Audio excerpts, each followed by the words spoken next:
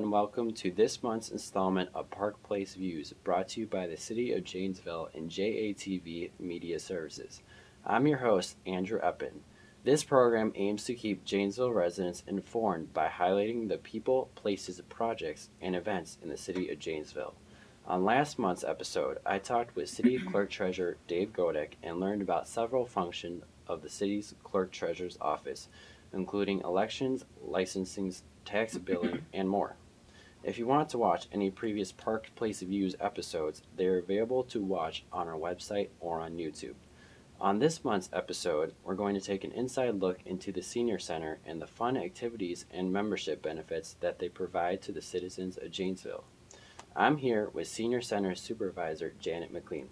Welcome, Janet. Thank you for having me. Janet has worked for the City of Janesville since 1993, when she was hired as a Senior Center programmer. Janet was promoted to Senior Center Supervisor in March of 2003.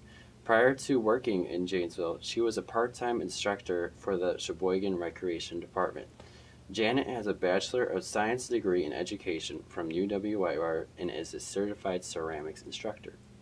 Now, Janet, I've talked a little bit about your history. Can you tell us a little bit more about yourself? Well, I'm married. I have 2 sons, a stepson, and 2 grandchildren. Okay, so my first question for you is, to enjoy the benefits of the Senior Center, one must become a member. First of all, how old must somebody be? You only have to be age 50 to become a member of our Senior Center. I know a lot of people think it's 55, but it's only age 50. Okay, so how much does this membership cost? Well, our membership is for 1 year, and it's $25, and that would be from our fiscal year of January 1st through December 31st. Okay, so do the membership fees pay for the Senior Center in its entirety, or are there any other costs that go towards keeping it going? Well, the $25 offsets the expense of running our facility, so that's where your $25 will go. Okay, so if somebody wanted to become a member, how would they go about doing that? Basically, just stop in at our Senior Center. We fill out the form, pay the money, and then we give you a little membership card that says you're a member of the Senior Center. Okay. So are all activities at the Senior Center for members only, or can non-members take part as well? Well, we actually have a policy at our Senior Center, and you can come 3 times and participate in any of the programs that we offer, and then we ask that you pay the membership. Our membership is a mandatory membership fee, and the Senior Centers throughout Wisconsin, we are the only one that has a mandatory membership fee. Okay, so as of today, how many members do you have at the Senior Center? To date, we have 798. We're getting close to that 800. Okay, so close to the big 800, which will be a big milestone for you. Yes, last year we did make 813 members, so we're hoping to outdo that this year. Okay, so the Senior Center has a board of directors as well. What are the functions of this board of directors? Well, our Senior Center board is actually an advisory board to the Senior Center. They don't make policies, but they do a lot of wonderful things for our Senior Center. They are able to fundraise, and what they do is the money that they raise, they turn back into our Senior Center and buy things that we need. For example, in 2000, when we were renovated, there was not enough money in the renovation to put in a room divider upstairs so we can do more programming. So our board purchased that and put that in for us. So now we're able to do more programming in our upstairs large room. Okay, so they're doing a lot of great things for the Senior Center. One thing that people might not know about the Senior Center is that it's actually part of the City of Janesville. Where does the Senior Center fall under the City of Janesville? Well, we actually fall under the Recreation Division of the city, which is right up there where the ice arena and the pools, and so that's the area that we fall in as recreation. Okay, so you always seem to be very busy at the Senior Center. Is there any other full-time workers there? Yes, we have one other full-time person, and that's Linda Clevin, and she started at the Senior Center April 1st. She is a replacement for Pat Tobin, who retired this past January, and now Linda is there, and she comes to us from RSVP, which is the Retired Senior Volunteer Program of Rock County, and she was there 17 years. So she was been working with seniors for quite some time, so it was a nice progression right into our Senior Center with her. Okay, great. So still there's only 2 of you working at the Senior Center. How can you possibly put on all the different kind of activities that you put on? Well, we couldn't do it without the volunteers that we have at our Senior Center. For example, when you come in our front door at our front desk, all of the people that sit at the desk there are volunteers. volunteers. They greet the people that come in, they answer the phone, they take reservations, they also take payments. So that's one of the areas where we need volunteers, is at our front desk. Okay, great. So one of the good benefits about the senior center is the different kind of classes that you have. Can you talk to me about different kind of dance or fitness classes that you have? Sure. With the fitness classes that we have every day of the week from at 8:30 to 9:30, we have an exercise class, and that is any of the members that can come. There's no extra charge for that, and they would meet and do an hour of exercise to videos. So they don't have an instructor in front of them. They just put it on our big screen TV and they do the exercise to the video. Also, our ping pong, you can come and play ping pong, and that is not an extra charge. That's included in the membership. Clogging is also another thing you can come. That's not an extra fee for that. That's a membership. But line dancing, I teach 3 line dancing classes a week, and we do charge $10 for a year for unlimited amount of classes that you would go on top of the membership. Like today, I started my basic beginner class was today. So the people coming in, they just pay $10 and they can come for the whole year then. We also have Strong Women, which is actually that is a class that is taught through the UW Extension.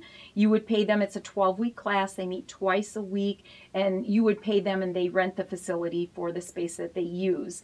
And that's about $30 for the 24 classes. Also, Tai Chi is done the same way. You would pay per class as you come. And then we also have an exercise room with 3 treadmills, a bike, and it's free to our members. As long as you're a member, you can come in and use those pieces of equipment anytime. Okay, so that sounds like a lot of fun for the members at the Senior Center. Can you talk to me about the different art classes that you have? The art classes that we have are watercolor on Monday, Big D's art class on Wednesday, and then we have a drawing and painting class on Friday. Okay. Can you talk to me about the different kind of card or different kind of games that you have? Yes, we have a lot of those. Our card games that we have are euchre, duplicate bridge, bingo, and there is a small fee for bingo because the bingo, whatever cash they bring in, they give out in prizes. So it's like $1.50 depending upon how many cards you get, but there's a little bit of a fee for bingo. Canasta, poker, and I believe they do a little bit of, it's like $1 to play or something like that, because they do give out cash prizes. Sheep's Head 500 are the card games that we play at the Senior Center. Now the games that we have are dominoes, Scrabble, and our new class that we have is called Mahjong. I hope I pronounced that right. It's kind of like dominoes that you work with tiles. So that is the newest game that we have started at the Senior Center. Okay, so lots of different kind of games for them to play. Can you talk to us about music or any other kind of activities like that?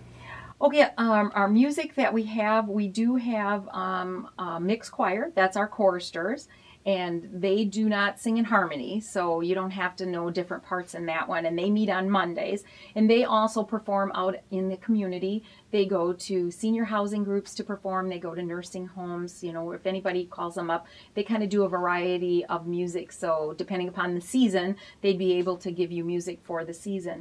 We also have, it's on most places don't, is we have a men's choir, and they are called the Troubadours. They meet on Tuesday, and they do sing in harmony. So it's wonderful there, but you do have to be a male to participate in that one. And then we have, today was dulcimer. I don't know, a lot of people don't know what dulcimer is, but it's an instrument that lays on your lap and you strum it. And that meets on Thursday, so you would have to have your own dulcimer to play that. When we first started that class, I had no idea, but people said they had them in their closets. So that's a pretty big class, and they learn and practice music on the dulcimer. Also with the music we have on Mondays, it's called the Water Street Jam, and there you have to play an instrument, but they get together and play their instruments and music together. And we also have a big band on Fridays. We have a dance party, and our Blue Velvet Band plays for them. They have practice on Wednesday. You do have to play an instrument, but you can participate if you play an instrument. You just come and join the band. And then every Friday we have a dance party for the people. And if you don't dance, you can just come and listen to the music. Great. So I know one of the things that the Senior Center puts out is the newsletter. Can you talk to us about what goes into making that? Yes, our newsletter is done on a monthly basis, and it's printed through LPI. and we just send them the information, and they put it all together and send it to us, which we have also advertisers in there. They get our advertisers, which help offsets the cost of printing the newsletter, and we do that every month. In fact, our October one is just out, so, and they're free of charge for anyone that wants to pick them up. They can pick them up at our senior center. Also, you can have it mailed to you, but we do charge $1 per month, and it's prorated. So if you come in and you want a newsletter in January and delivered, it'd be $12. But if you would come in at June, it's only $6. So we do prorate it depending upon the months that you want it delivered to your home. So we can do that. Okay. But other than that, they're free of charge. But we also take them to businesses throughout town. They can get them right here at the library, Old Town Mall, Citrus Cafe. All of the housing, senior housing apartment complexes, we do take them there. Look at by your mailboxes. That's where we put the stack when we take them in. Okay, so one of the great services to the public that the Senior Center puts out is the availability to rent rooms. What kind of rooms can they rent, and what are the different kind of prices for them? Well, we have our Riverview room. That's our largest room. That's upstairs on our second floor, and that holds about 120 to 150 people. We've had weddings, anniversaries, birthday parties up there. It costs $200 for 5 hours, so that's pretty reasonable.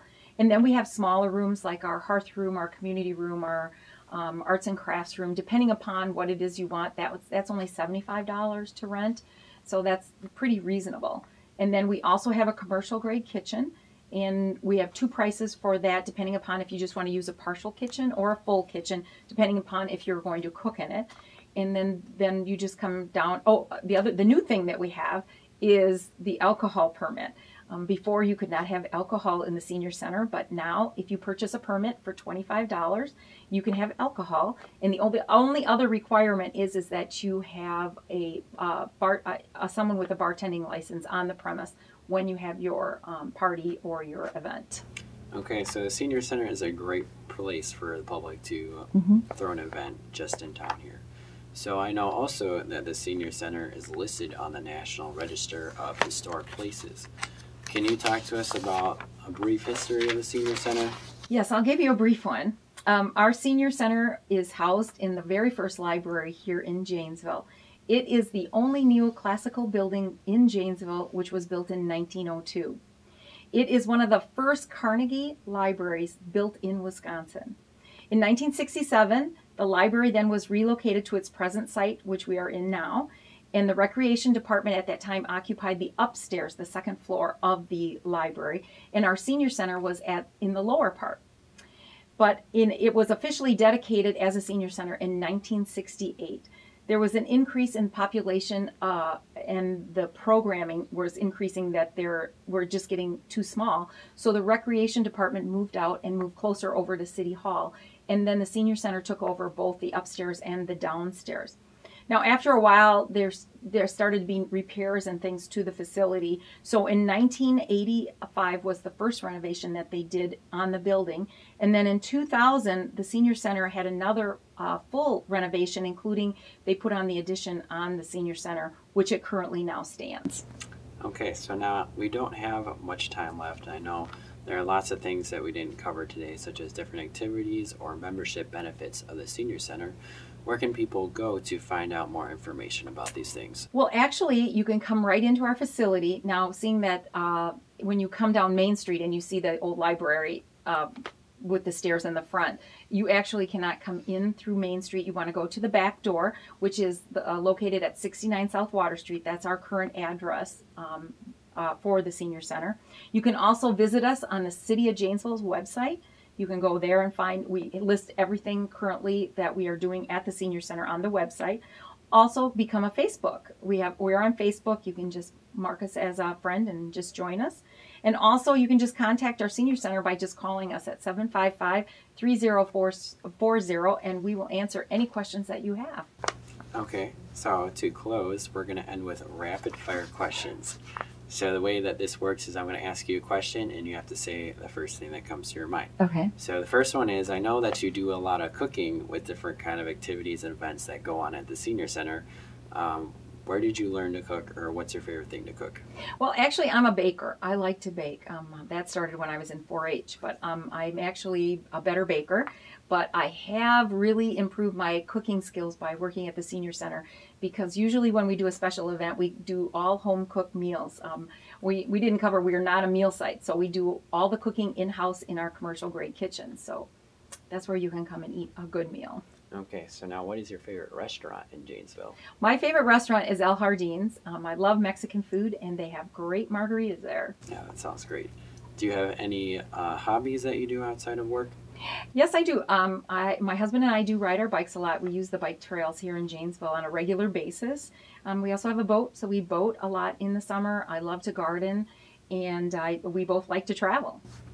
Okay, as we wrap up, do you have any last thoughts? Yes, our senior center is really a fun place where you can learn something, stay active, and make new friends. So that's the key to staying young these days. Okay, well, thank you, Janet, for taking the time out of your day to come talk to us about the Senior Center. If you, as an audience member, have any comments about this program or like to see something covered in it, please contact me by email or by phone. In addition to tuning into this program on a monthly basis, there are many ways to stay connected to the City of Janesville through our Facebook page, through our Twitter, through the Janesville Police Department's Nixle page, or by receiving our weekly press releases. For Park Place Views and the City of Janesville, I'm Andrew Eppen. Thank you for tuning in, and we'll see you next month.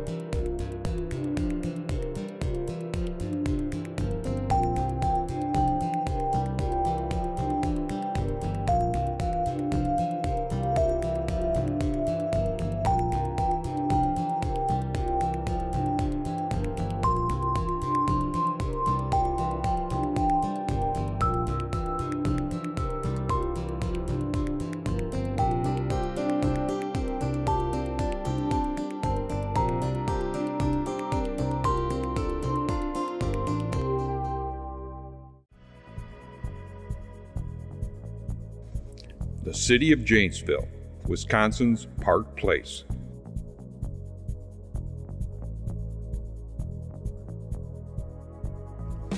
Our mission is to innovatively provide effective municipal services that are responsive to the needs of residents, businesses, and visitors, and delivered in a reliable, efficient manner in order to sustain Janesville as the community of choice. The city workforce has identified 4 core organizational values: adaptability, respect, service, communication. Adaptability. We are creative and flexible in response to our community's changing needs. Respect. We embrace diversity, empathy, and collaboration through a foundation of mutual respect. Service. We serve with kindness, integrity, and professionalism. We are accountable for making ethical and innovative decisions that reflect community-driven goals. Communication. We value transparency through honest and clear communications. Our staff consists of over 530 employees working around the clock in many different areas. The City Manager's Office, the City Assessor's Office, the City Attorney's Office, the Clerk Treasurer's Office, the Accounting Division, the Human Resources Division, the Information Technology Division, the Police Department, the Fire Department, Economic Development, the Hedberg Public Library, JATVMedia Services.